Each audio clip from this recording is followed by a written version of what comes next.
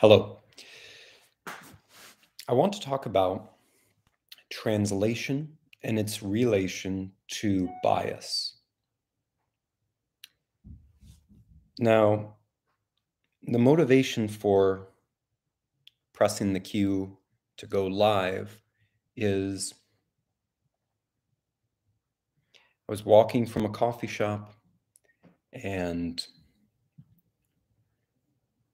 thinking about an article I read, really an essay from Soren Kierkegaard when he was in his mid to late 20s, writing about then a contemporary novelist, Hans Christian Andersen. Not Hans Christian Andersen, but someone with the last name Andersen, who wrote the short story, what was considered then a short story, Only a Fiddler. And in this essay, Kierkegaard was, got it before it fell on the ground. Oh boy. In that essay, what Kierkegaard was doing, or what I think I was discerning him doing in that essay, rhetorically speaking,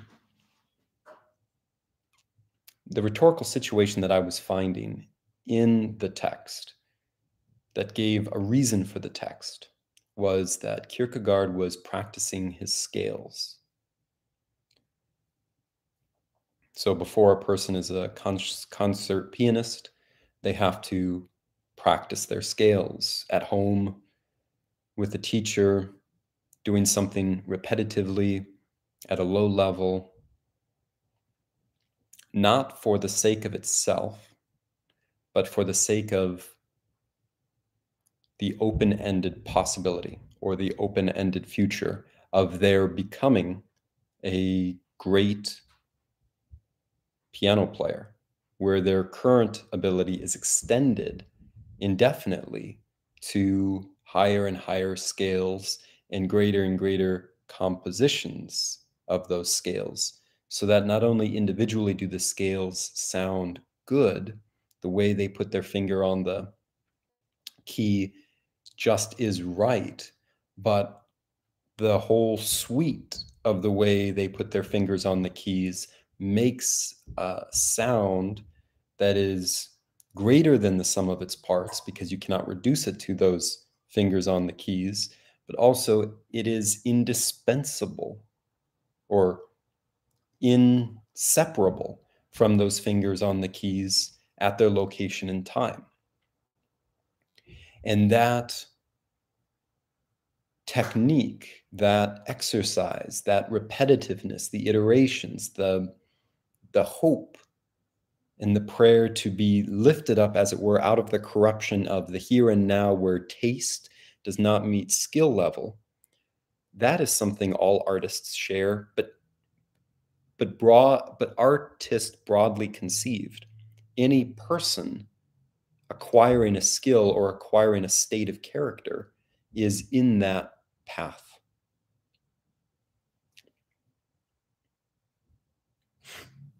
So with that said, Kierkegaard, in his later books, particularly the one that I am fond of, his composition known as Fear and Trembling, which I read when I was in college and still read to this day.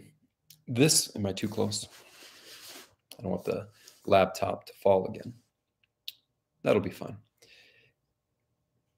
In the book Fear and Trembling, he does a sort of exegesis of Abraham and Isaac and their walk to Mount Moriah, which for him is a scale for canvassing the argument of modus ponens, which is to say,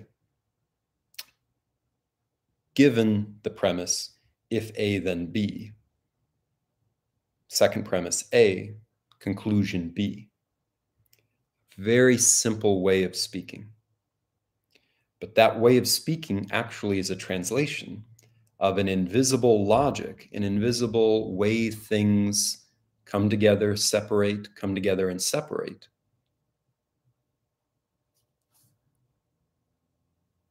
The logi, plural form of logic, the logical manner in which things stay and things go. That understanding of the way things are, if it will enter into a discourse, either for training, explanation, meditation, conversation, has to be translated into a target language that is not the original language. This is what mathematics is: a translation of a logic or suite of logics into a formal language with symbols that can be manipulated in order to show the underlying or background logic and to fixate on the target language, forgetting the original language, is to have the fossil of the fish and not the fish in water. And I think this is why, throughout many generations, different literatures will spring up, but they won't all survive. Because really what literature is a suite of pen to paper translations of the way things are as they are perceived to be, but also what the rhetorical situation demands of making intelligible, making sensible, making relevant the way things are to how they seem now. But the problem in our day and age, and this is the reason behind the reason I'm making this video now, the reason behind the reason is our day and age is obsessed with the cutting edge. When before we had this table and we were doing work on it with the saw, cutting the pieces of the wood or what have you to make something useful. Now it's all about what's falling off the edge, what's hitting the ground, what's falling, the splinters, the sawdust. Let's pay attention to all the minutia, because somewhere in there is a minor major.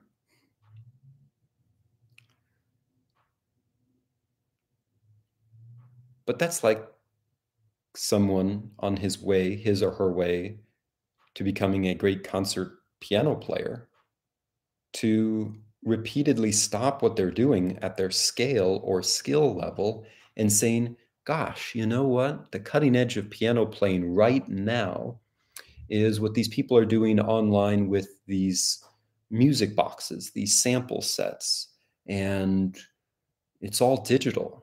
There's no analogical finger on the analogical key. So why move the strings? Let me look at what they're modulating and figure out why they're doing that, how they're playing with silence.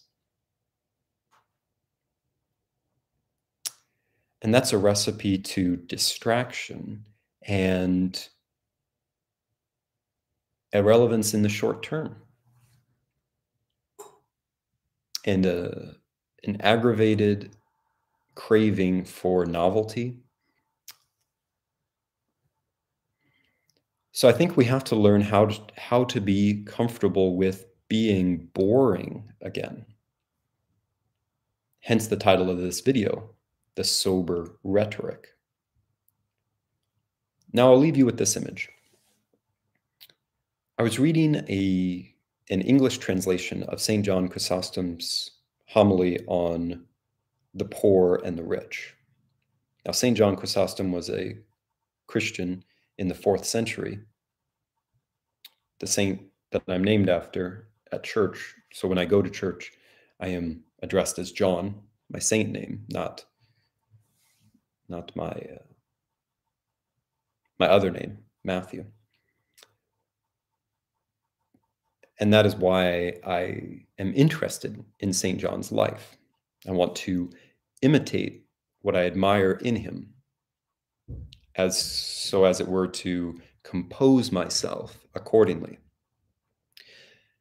But with that said, as I was reading the English translation of one of his homilies, I turned back to the introduction, which was an introduction written by a monk.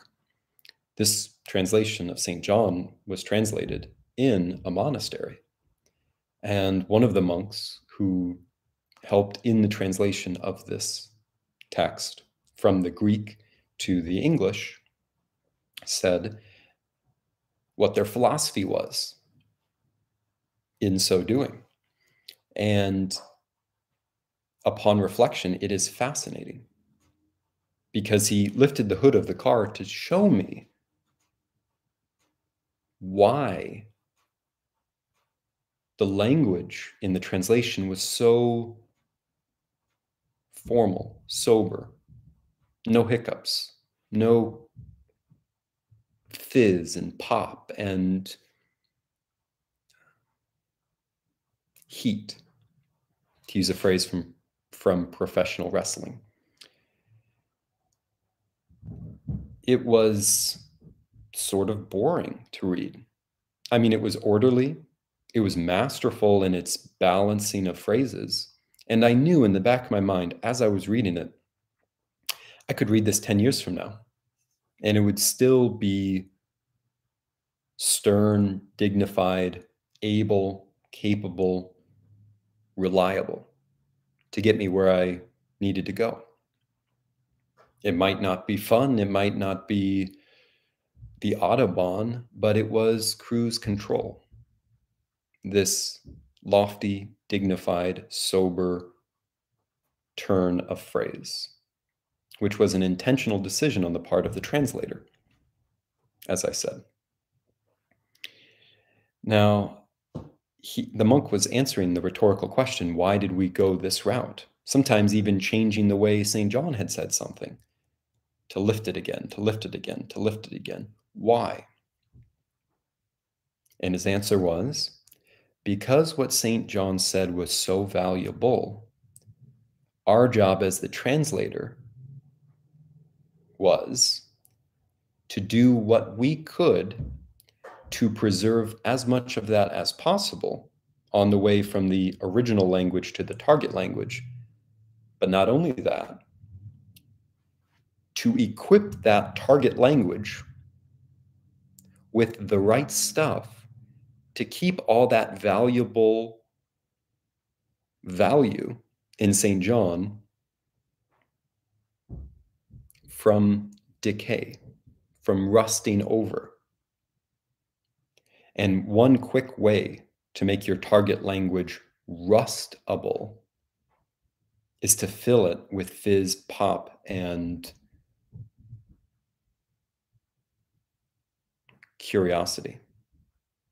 Just as jokes go stale after a year or two, curiosities and pyrotechnics, linguistically speaking, they lose their core and they are flattened and they don't last long in the rainstorm.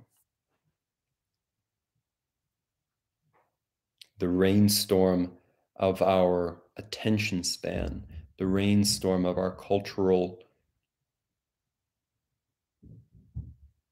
movements and rumblings and velocities and vectors. So,